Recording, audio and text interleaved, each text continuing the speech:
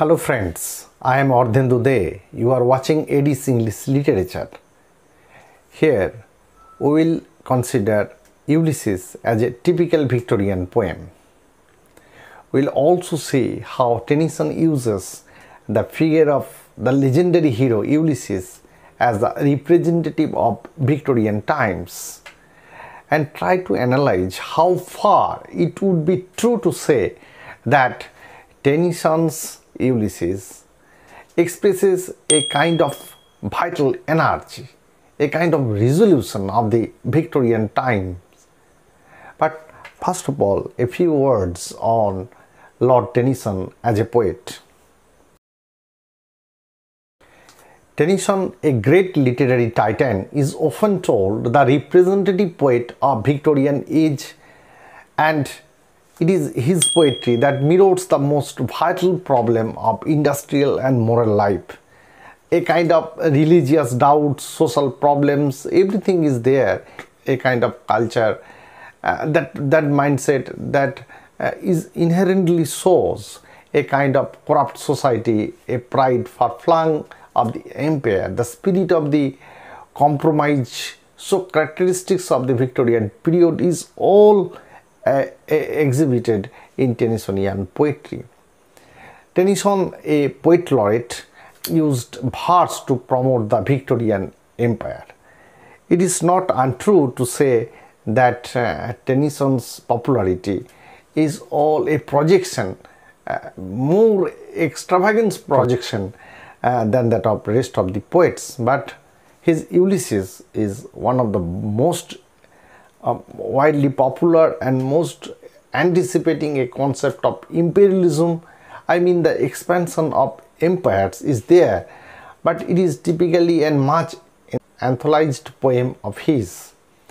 The expansion of knowledge, the expansion of experience, a kind of a robust zeal to see the unseen, to know the unknown, is all in Ulysses. And this kind of poem is itself epoch-making in Tennysonian identity. But we cannot ignore Arnold and Browning of his time.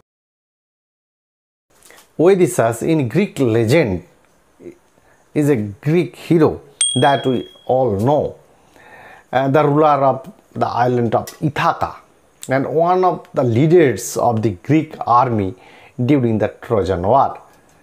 Homer's Ulysses recounts Odysseus' adventures and ultimate return home 10 years after the fall of Troy.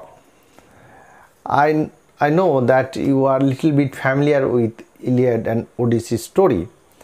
So initially Odysseus was mentioned as the son of Laertes, king of Ithaca, although in the other literary references in later traditions of Sisyphus, the king of Corinth was considered his real father, his mother having later married Laertes after the death of her first husband. Throughout the Iliad poem by Homer, he is portrayed as brave, sagacious, cunning warrior, and he is awarded the famous armor of the Achilles after the former's death. In the Odyssey, it is said that he proposed the stratagem of the Trojan horse, the means by which Troy was conquered. In the works of the later classical features, in classical writers, in fact, particularly those of the Greek poet like Pindar and the Greek playwright Euripides and the romantic poet Virgil too, we can find out that Ulysses is more cunning and his characteristics is often cowardly drawn, and politics that he displays is not the matter of such valiant. But here we can find out a kind of a admixture of Homeric as well as Pindaric traditions. In Latin, his name is rendered as Ulysses. So the subject of Ulysses is quite popular in Greek legends and is popular, fascinating character in Romantic ages, in classical ages, as well as in Victorian ages. Tennyson himself said that Ulysses, which was written shortly after Hallam's death, his friend Arthur Henry Hallam, so it gave a kind of feeling about a need of going forward, a braving the struggle of life, perhaps more simply than anything in memoriam that he has written in 1850. So this kind of Ulysses, or the type of poem, is an escape route to lead the life which Tennyson exposes his inner thoughts, that the monotony or the rather boredom that he has acquired due to his untimely loss of his friend. This kind of poem is an expression of his getting himself or setting himself free from the clutch of monotony or the clutch of morrows and sorrows. His other poem, Lotus Eater, is also on the subject of Ulysses' return to Ithaca. This particular poem, Ulysses, embodies the modern passion of knowledge, for the exploration of its limitless field, for the annexation of new kingdom of science and thoughts. So these are all the kind of Victorian expansion. This is a kind of poem which is a kind of escape route or a kind of expansion. If not imperially, it might be said that it's an expansion of knowledge, of thought, of new gamut of understanding. This Ulysses is a poem of blank verse written in 1833, and it was published in 1842. This poem is very oft-quoted and most popular, and the kind of example of this poem is dramatic monologue. You know what the dramatic monologue is. We are not going to analyze the dramatic monologue, but here you can find out a kind of a speech, a solo speech by Ulysses addressing his sailors or addressing oneself. Only we get the revelation of his inner thoughts. So here the spirit of the heroic adventure in the primitive world, and those and whose manhood was spent in 20 years war, travel, he wants to break away from the monotonous inactivity of life on the small island of Ithaca, where he is a king, and he fares forth again as a sea rover because he is most accustomed to do braving the unknown, knowing the unknown, as well as experiencing the unexperienced. The poem is an interesting reading. Ulysses delivers his monologue at Ithaca after his return from the Trojan War. He is at present bored and willing to set himself free from the domestic activities, from the monotonous domestic activities or domestic chains. It little profits that an idle king by this still heart among these barren crags, matched with an aged wife, I mate and dole unequal laws unto a savage race that hoard and slave and feed and know not me. So these particular lines of Ulysses that begins with, he instantly tells the fellow listeners that it little profits. What the profit margin is for Ulysses. For Ulysses, the profit of life is gaining the new experiences, knowing the unknown, braving the unseen, or daring the dark. So here Ulysses is a positive personage of the Victorian era, in which the expansion of not the geographical land but also the mental sphere is in talking here. Tennyson's Ulysses is not the lover of public affairs seen in Homer's poem. Ulysses finds the meaninglessness of life which he has been enjoying in his hilly kingdom, in the company of old wife or ruling over the savage people who do not even know him. So he is not at all ready to get gheraoed by those earthly belongings or the family affairs or the affairs of statesmanship. So 20 years later, when Ulysses, the king of Ithaca, returned home from Trojan War, what he sees in front of him? Whereas all the other activities, erstwhile activities, were full of life, he finds now a static, a kind of lagoon. He spent, in fact, much of his time on the battlefields of Troy and in the rough seas. Ulysses, however, returned home with great experiences, but with a kind of impatience. He is now a kind of disappointed at the present state of affairs. So, what's the present state of affairs he is facing? Confronted again by domestic life, a great hero who had been a name in Trojan War is now doing the simple affairs of kingmanship or in the stately affairs. He is a kind of a personage who is indifferent towards the savage race. The savage race obviously are the subjects of Ithaca. Ulysses contrasts his present restlessness with his heroic past. With the experience of living an adventurous life, the semi-civilized subjects are not very welcome aspects for him or well resorts for him. He does not like the rule or the company of the old woman. Obviously, here he refers his wife. So he is not to be gheraoed by family affairs. The disappointed Ulysses here says that his countrymen are not appreciating his true quality. They only hoard, they sleep, they feed. It echoes a kind of Hamlet's soliloquy. What is a man if his chief good and market of his time be but to sleep and feed? A beast no more? I cannot rest from travel. I will bring life to the lees. Here Ulysses' emphatic statement is that he is a drunkard of the mirth of life. He wants to drink life to the lees, as a typical Victorian would have done.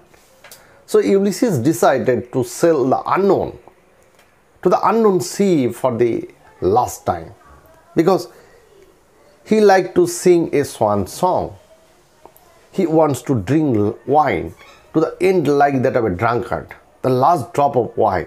So the mirth of life, he wants to quench the very thirst of living. Simply, Ulysses wants the mirth of life.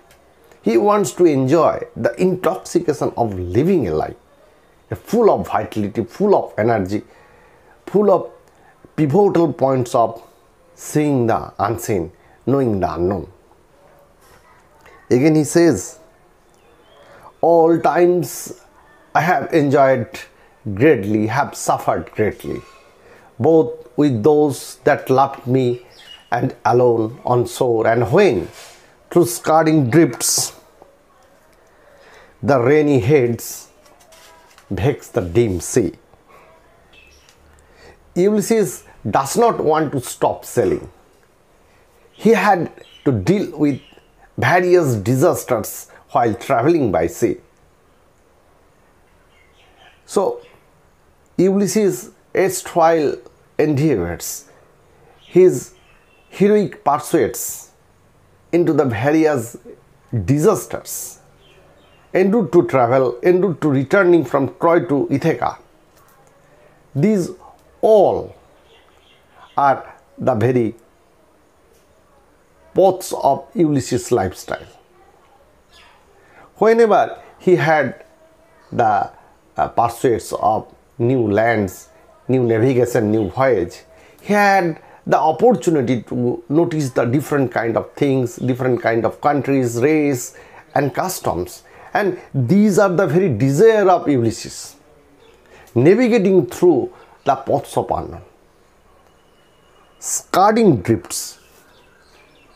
These are pounding rain showers encountered at the sea during a storm or while crabbing off the Alaskan coast. So these are the reference.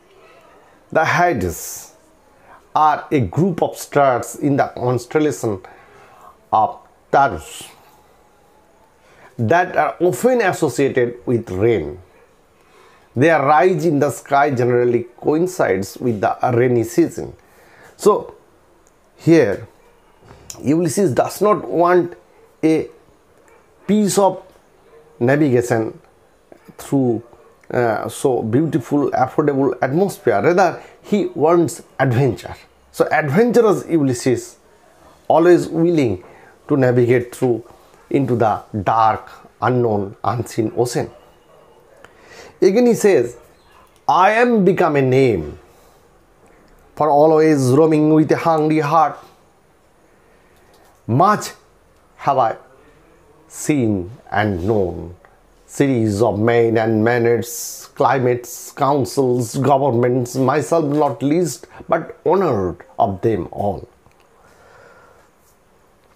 These are the emphatic statement of Ulysses of knowing the unknown. Again he says, and drunk delight of battle with my peers, far on the ringing plains of windy Troy. He, the Ulysses, is famous everywhere today. His life is rich in diverse experiences, including the experiences of fighting on the battlefield with his peers. He has seen a lot, faced many dangers with courage, learned a lot, and thus gained a lot of geological knowledge. The Trojan War was so huge as it has been described by Homer. The plains or the battlefields are ringing because of the armors clashing. So the valiant kind of war he has participated. They fought there with the great heroes in together. So both in battle, both in adventure, both in style of living a life was not restricted but unrestrained, a kind of full vigor of life. So such a Ulysses can ever be entrapped within the domestic atmosphere. So Ulysses, this kind of monologue is a robust will of knowing the unknown, seeing the unseen, navigating through dark, navigating through rains, clouds. Again Ulysses says, I am a part of all I have met. Yet all experiences is an arch where through glimpse that untraveled world whose margin fades forever and forever when I move. How dull it is to pause, to make an end, to rust unvarnished, not to shine in use. Ulysses has seen much and known much, but it is not satisfied with what he gained. This is the typical Victorian aspects in Ulysses. Ulysses, like that of a ever-expanding emperor, willing to expand his kingdom, but here was of knowledge. His experiences is an arch out of the house of life to look beyond. At ever-widening horizon, unknown regions are always inviting him to travel beyond. This experience is a preparation for trip to an undisclosed area. For him, as to the Victorian, the quest, the query is the key. A life of indolence is no more than death. It is a life in death, in fact. A life of rest from all these kind of toils and moils is not desired by Ulysses. The adventurous spirit, in fact, in Ulysses does not allow him to pause, because pause is a kind of an end. If you don't burnish yourself, it would get rusted. If you don't use something, it will lose its shine. The unquenchable desire seized Ulysses, and if that spirit is dead, he will be rusted, as though to breath were life, life piled on life were all too little, and of one to me little remains, but every hour is saved from that eternal silence. Something more, a bringer of new things, and while it were for some 3 suns to store and hoard myself, and this grey spirit yearning in desire to follow knowledge like a sinking star beyond the utmost bound of human thought. Why the endless store of knowledge in one life, even if you add a few lives, will not be mastered.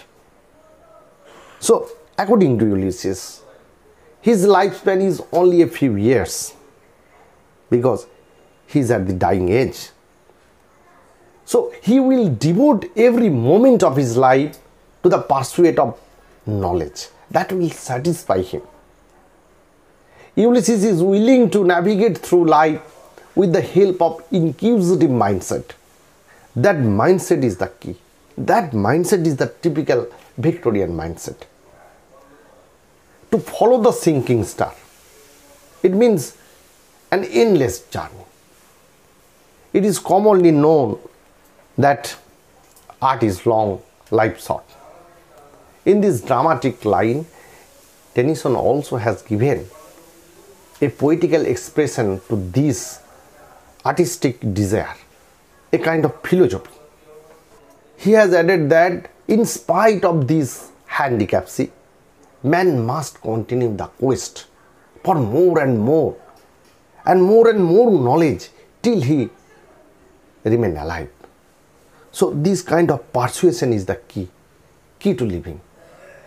A life without that quest, without that persuasion, is like that of a death. That's the Ulysses' point of view. Now, Ulysses directly refers to his son Telemachus.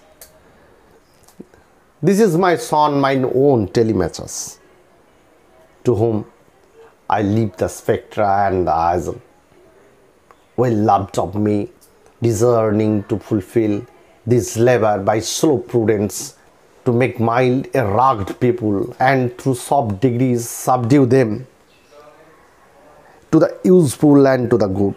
Most blameless is he, centered in the sphere of common duties, decent not to fail in offices of tenderness, and pay meet adoration to my household gods when I am gone.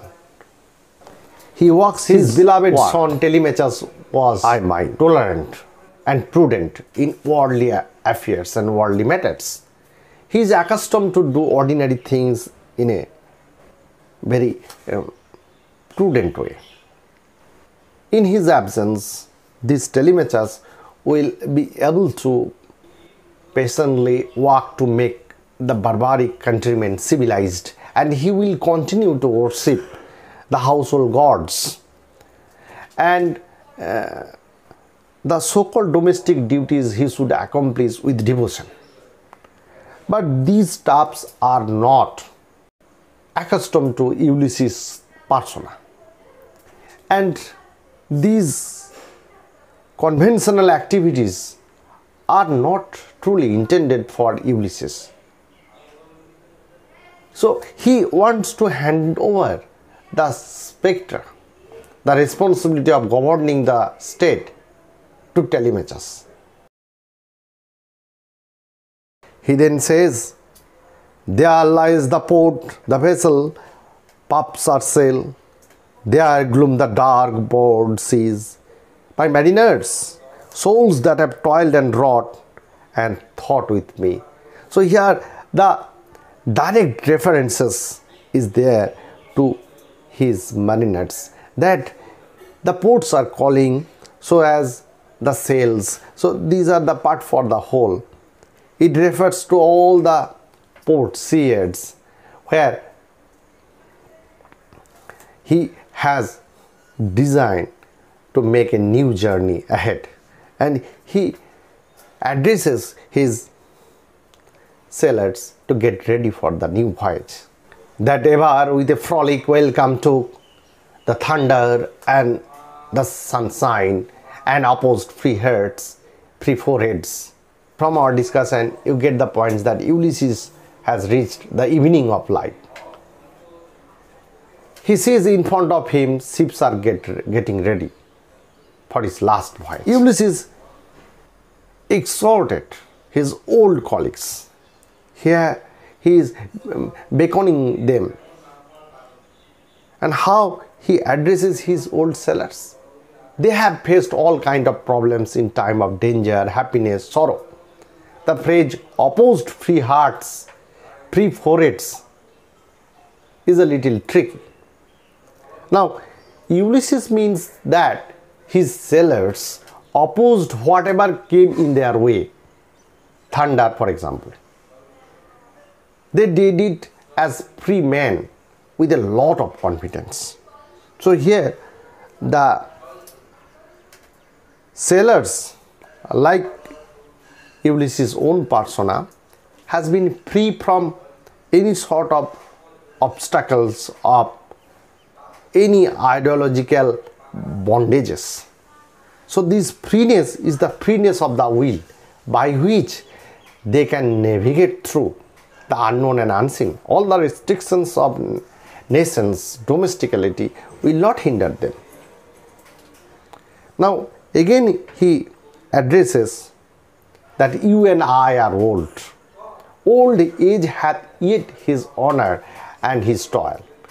Death closes all, but something at the end, some work of noble note may yet be done, not unbecoming men that strove with gods. Not unbecoming is double negative to mean they are becoming men who fought with the gods against evils for the sake of good. In other words, they were always on ethically right side and hence always godlike and heroic. So these are the valiant words that have been uttered only to cheer up the old sailors, like that of Ulysses' old age. The light begin to twinkle from the rocks. The long way winds, the slow moon climbs, the deep mourns round with many voices. Come, my friends, it is not too late to seek a newer world. Push up and sitting well in ordered smite, sounding furrows, for my purpose holds to sail beyond the sunset and the baths and the paths of all the western stars until it die. It may be that the gulfs will wash us down. It may be we shall touch the happy hours and see the great Achilles whom we knew. The sea expedition that crosses the edge of our familiar earth, its end is unknown. Huge waves of sea can take us to the abyss. During the voyage, the main Greek hero Achilles may be met on the island of blessed happy Hazel.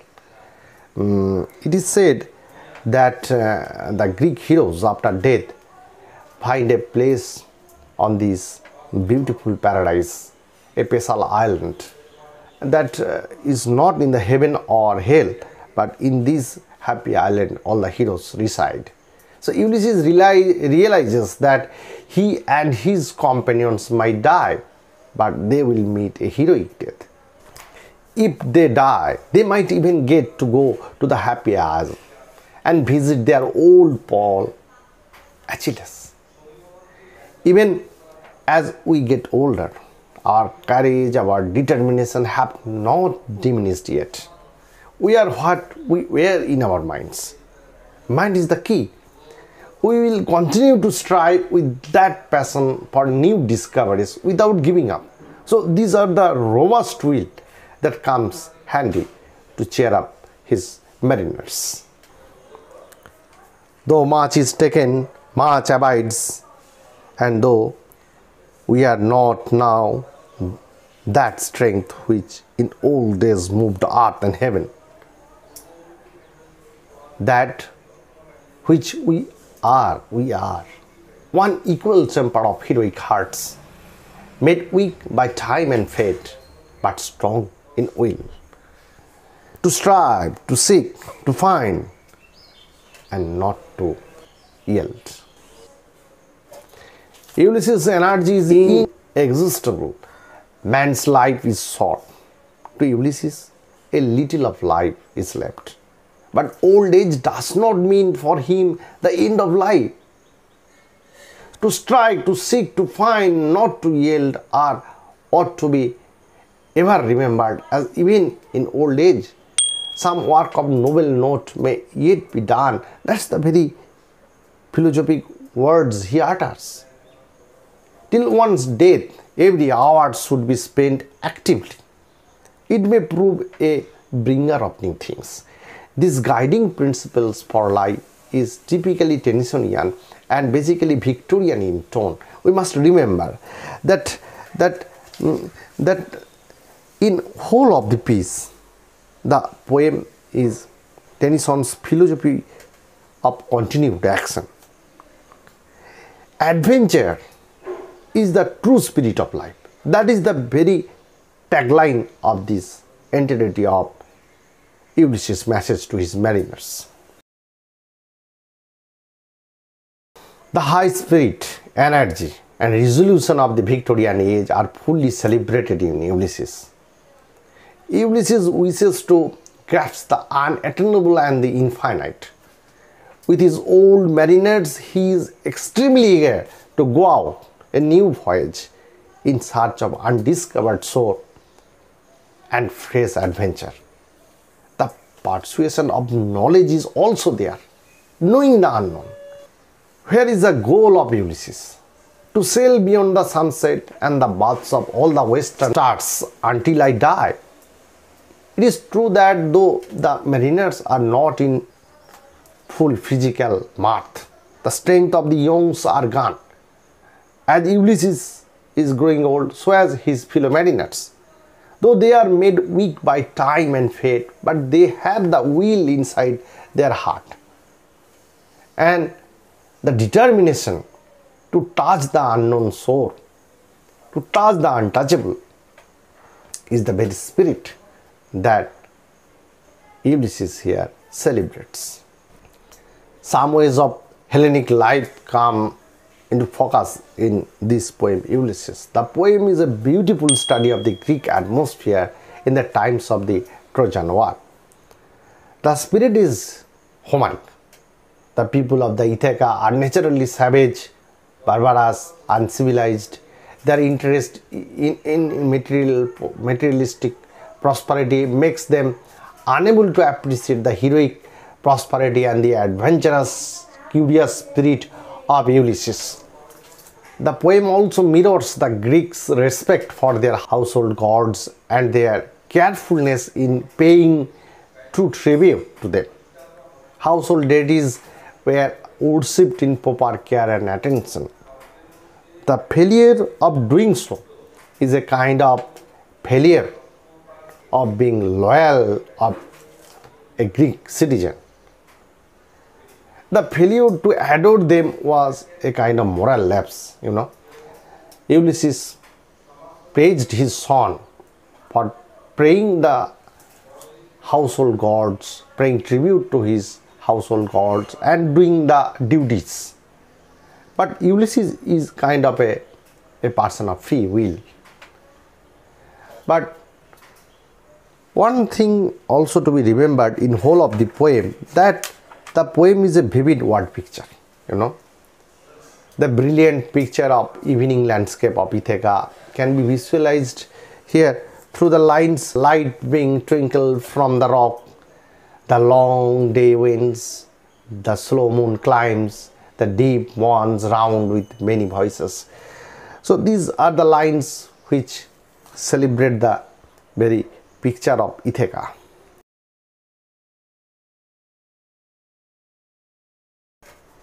Tennyson's Ulysses is a superb creation of artistic excellence with a kind of Keatsian pictorial quality, and his astonishing command of musical resources of language is blended here accurately, and the poem itself becomes a landmark.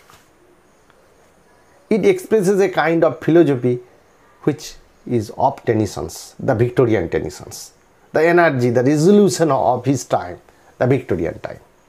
Tennyson's Ulysses is a projection of kind of Victorian Empire.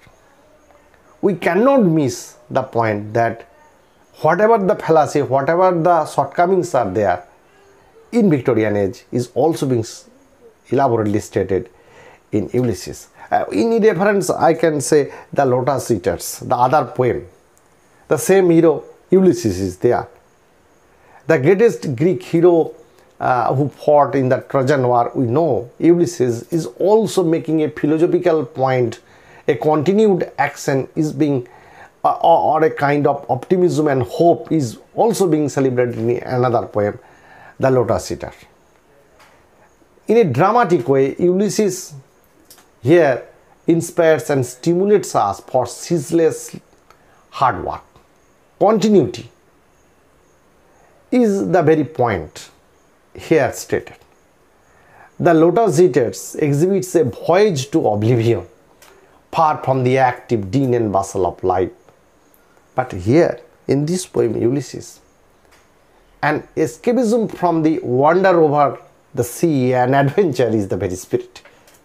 So you can read this poem Ulysses along with another dramatic monologue that I refer, the Lotus Eaters. Though there are different moods of life, tireless journey of rest, these are the themes, as well as both these poems simultaneously enrich the point of Victorian study as well as Tennysonian study. I think in this class you can have different points, different ideologies, different techniques. So I say this little bit of class will help you to understand the poem Ulysses in better way. You can study this poem in comparison with the Lotus Eaters along with different questions that I like to share in this screen. You can have the parallel ideologies, parallel conception of reading this poem. And one thing you must remember, that while reading the Tennyson, you must understand that one point or 2 points are being stated repeatedly in the lines of Ulysses. From very dramatic point of view, this poem cannot have that kind of dramatic intensity as well as psychological insight as that of Browning. But nonetheless, the legendary hero Ulysses is being truly represented here as from the spirit of Tennysonian ideologies. We can read Ulysses in a new light here. So with that perception, I say you can continue these studies, and if there is any question that pop up in your mind, just feel free to ask me. I will try my best to give some answers. So like, share, comment and obviously subscribe to my channel. Bye bye. Thank you.